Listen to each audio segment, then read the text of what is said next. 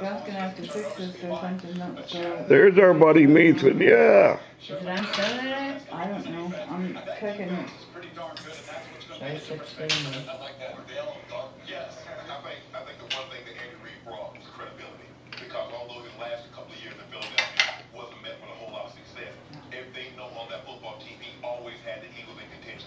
Boom, they're loaded with talent. You look at them, Dwayne On 12. Yeah. running back. They got 2 first-round bookends at the offensive tackle, and as you mentioned, 6 Pro Bowlers on the defensive side of the football. I'm not surprised. I had them as a playoff team at the beginning of the season. They've done nothing to show. 3 games, but this is better. San Francisco. I had kind of the same team out there. He had a running game and a good defense. And again, maybe he's not. the same guy that we look at, and the question is still going to be there. Is this the kind of guy who can come from behind and throw the ball down the field? Jim Harbaugh said, no, it's not. A motorcycle. His little Steering motorcycle. wheel. Just like Michael's Giants.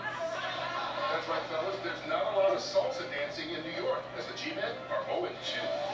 Andy Reid's Chiefs became the first team to reach 3 wins by beating the Eagles on Thursday night. Mason. With the good news from one of the Mason. QBs of his Mason. Mark Sanchez, his news is Buffalo might finally be put to rest.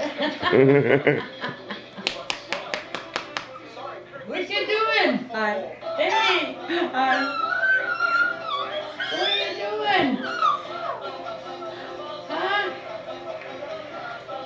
Always fun when our next man is with us. Let's talk about the football guys. You know, we've got some interesting games today on Fox. The Saints Get it host the for you. Cardinals, the Cowboys will host the Rams.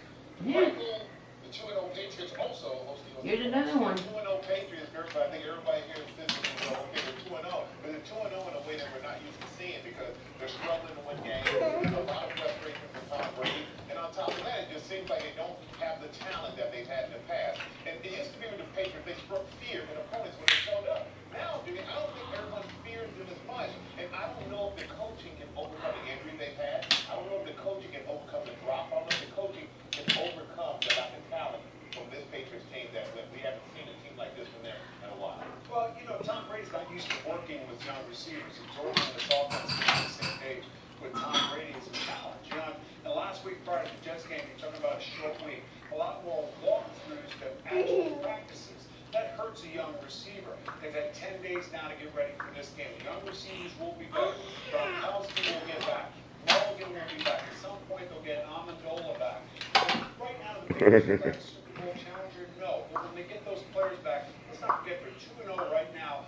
Oh, there he's looking at me now. Look at take that. Yeah, look at some of the other games we were talking about, Jimmy.